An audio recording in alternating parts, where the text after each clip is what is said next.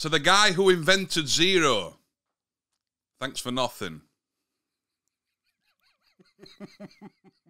Right, so hello again everybody and welcome back. Quick video today to go through the different things on your Fire Stick that you don't usually check or look at. Now there's a number of things you're going to get from doing things like in this video. We're going to see how much data Amazon can collect.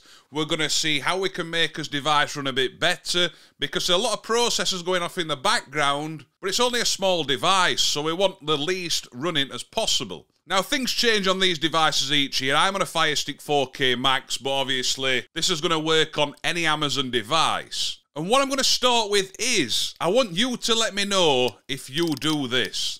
If I go to settings and I go to applications, manage installed applications, if I just get rid of me one moment, what you're going to see is it says press the play pause button to uninstall or press the rewind button to clear cache. And as you can see at the moment, the amount of cache in this one app is 20 meg. So obviously that accumulator does take up quite a lot. And if I press the rewind button, what you're going to see is we can confirm that and it clears it straight away. Now, do you clear the cache on your device, or do you just leave it?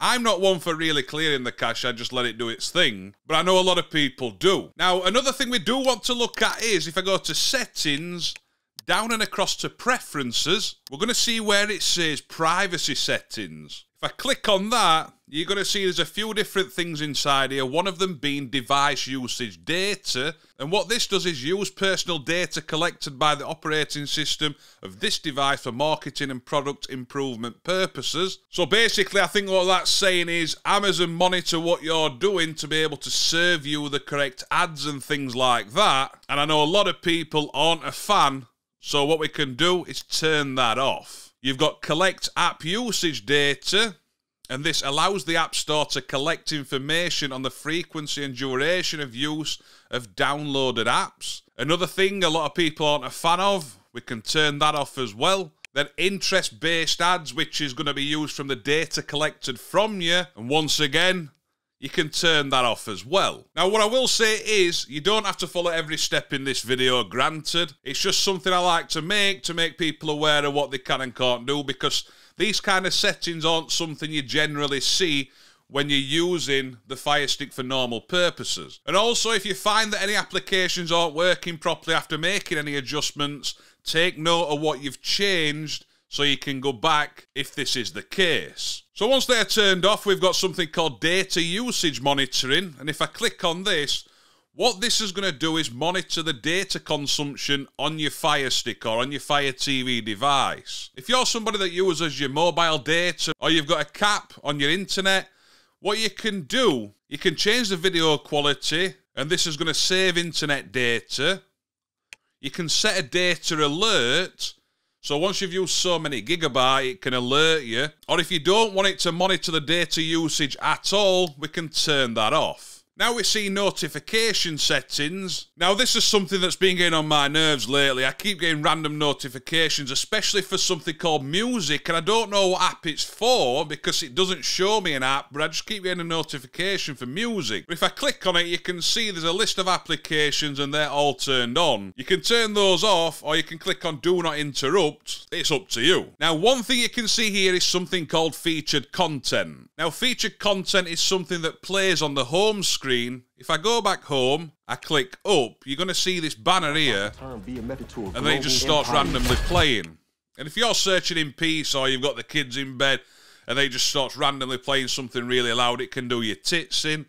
But also it's using resources in the background, and we can turn that off simply by going to settings, preferences, back into featured content and turning those off. Now, when I go back home, you're going to see, if I leave it on there, it's not going to start randomly playing. And something else I'd recommend doing as well, especially if you've got children that use the device, is go to settings, applications, and then under here, you're going to see it says App Store. Now, you've got external links. Make sure this is set to ask before opening. If you don't want them to do it at all, click Don't Open. Or you can actually just open with the Amazon Store. But then you've also got in-app purchases. I'm going to turn these off. The reason being, I was out one day and found out I bought a full series of Peppa Pig, which was overpriced.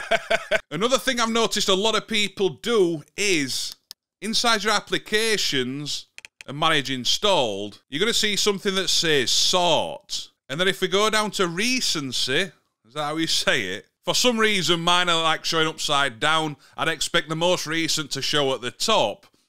But you're going to see the apps that you never use, so if you don't need them on your device, you might as well uninstall them. Such as if I go down here, you can see what I've used today, but some of these apps I've not actually opened today when using this device. So this is something else that could affect how your device runs, and if I go across the search icon, type in background apps and process list, or just start typing in, it comes up there.